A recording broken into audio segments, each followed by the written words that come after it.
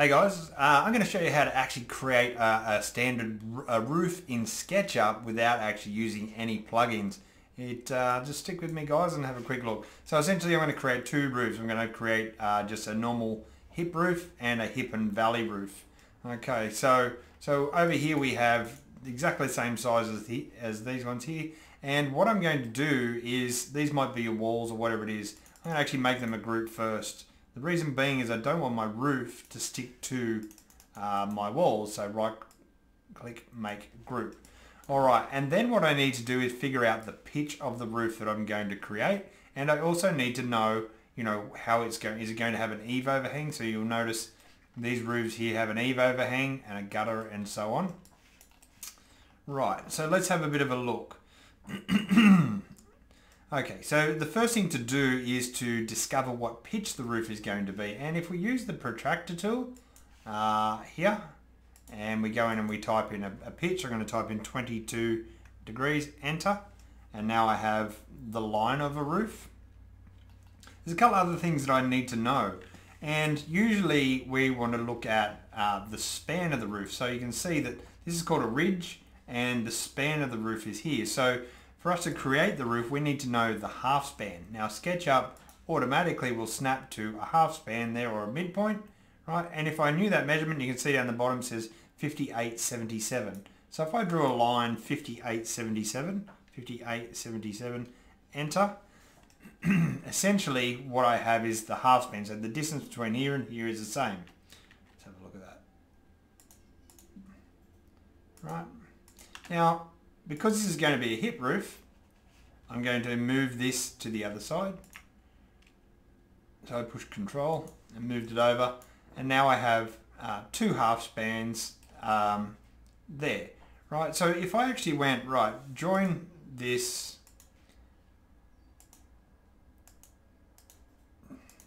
lines up from here, one more here, and I don't have to remove these. I basically now know the distance. So if I went, say, a tape measure, so tape measure tool, and I went to here, the distance from here to here is the distance that I'm going to lift my ridge. So you can see down the bottom there, 23.77. So if I went dimension that, I'm using keyboard shortcut for dimension. So therefore, if I actually select this line here and use the move tool, which is M as a keyboard shortcut, move it up vertically, you'll notice that I actually am starting to get a pitch, but I actually wanted this to come with me, and I might have just broken that line there. So I'm going to move that again. So move, and I'm going to go vertically up. So if you can't get vertically up on a blue axis, use your up arrow button. Right, and I'm going to bring it up until I get to the height of my roof there. And now you can see I kind of have, the majority of a roof. So because I made this face a group before, there was nothing to tie this roof together or create faces from edges. So I'm going to fill that in there, and I don't need these lines anymore. They're kind of just okay. Right, so as you can see, I've kind of got the inside skin of that roof. Now, if I actually push-pull this up, let's just say push-pull it up, say 10 millimeters, enter, and then I double-click 10 millimeters, double-click 10 millimeters. Oh, I haven't got a face there. So line.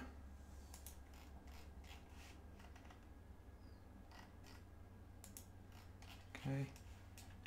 Push P, double click. Right, now what I can do is I can actually use that geometry to have my overhang come out. Right, so I'm going to type in 600 here, enter, double click, and double click. I think you get the idea. The double click is basically remembering the last move. You'll notice because I broke that line or edge before, it actually drew a face there, or finished where I push-pulled it to.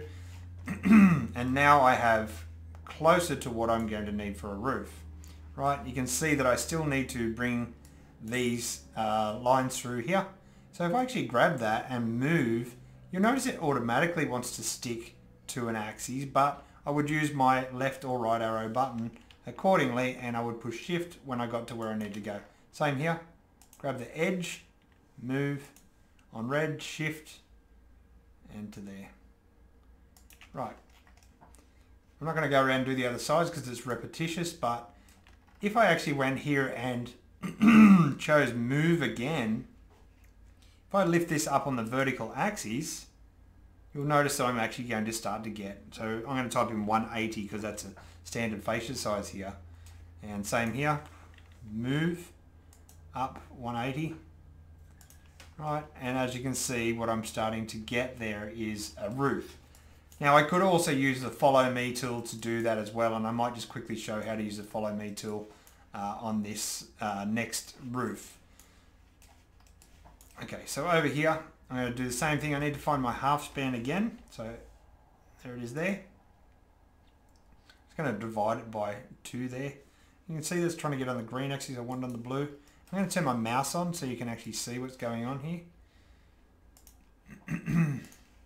Right, so you can see what I'm doing to navigate around. I'm going to find my half span again. And I'm going to use my tape measure tool to draw that half span on there. I'm going to dimension the half span so I know the distance back. 3675. So therefore I want to draw a line here, or I could use the tape measure tool. 3675. Enter. 3675. And you can see I've got my other half span here, and the distance between here and here is 3 meters and 47. 3047, enter. Right, and if I went and traced around, I'm going to achieve a very similar result. But what I can also do, now I have that 45-degree line there, is I can use my tape measure tool and I can draw it through there, and then that way I can see where my roof is starting to intersect. There. Off every external corner is going to be a 45-degree line.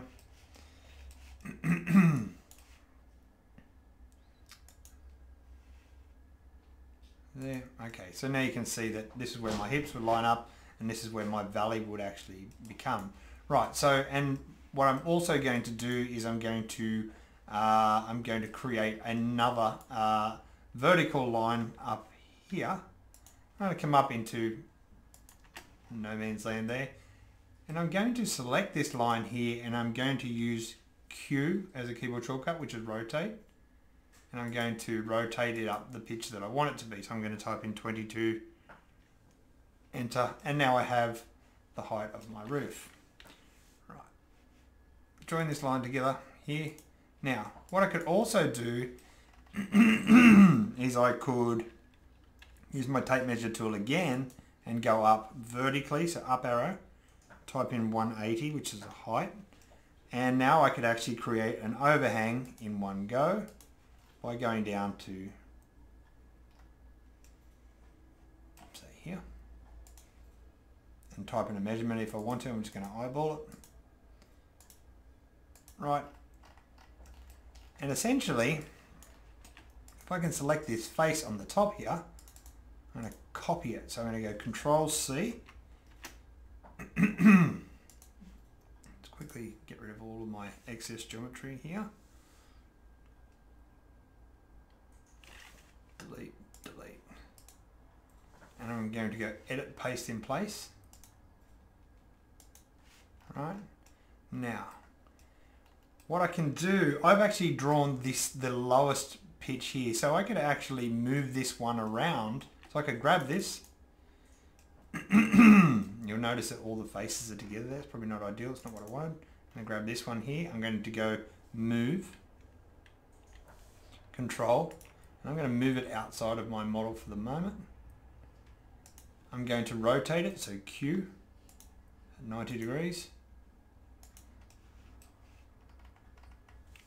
And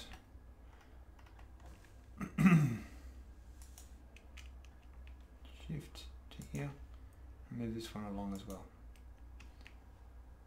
Right, You'll notice that I'm a little bit shy of the vertical height that I required here. So I'm going to go up to my vertical here. And I'm just going to draw a line through. You notice that I got a crimson line there. Down 180.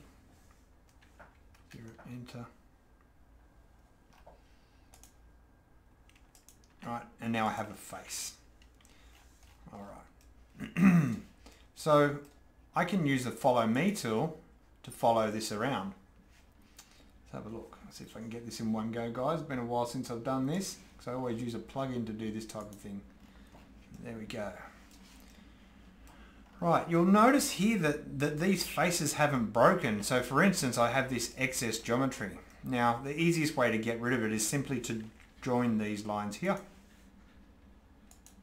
Right, and I have another one. I'm going to join my valley line essentially.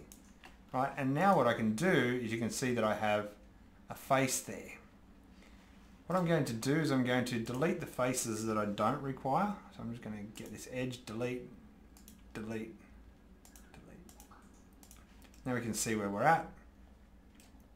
Don't need that, don't need that, that. I don't need this, I don't need that. And I'm going to show you like a much quicker way in a second, guys. Just bear with me. Okay. Righto. Now all I need to do is tidy up a little bit, so erase. Now I could also do the same thing with gutters off the side here. I could create cappings and everything from there. We can associate materials or anything that we need to and tidy up any edges. The main thing is that once you've created your roof, you go right click, make group or component, and that way your roof will then be independent. Right click, make group. All right. That's how to do a hip and valley roof. I'm going to show you a heaps quicker way. Right click, roof, create roof. Put in the pitch, 22 degrees. Go submit. Right. 10 times quicker, and if you need to make an edit, you can edit these roofs. Basically, roof, add gable, yeah, and go submit. The plugin I'm using is PlusSpec or Plus Design Build will do the same thing. Hope it helps out, guys. Cheers.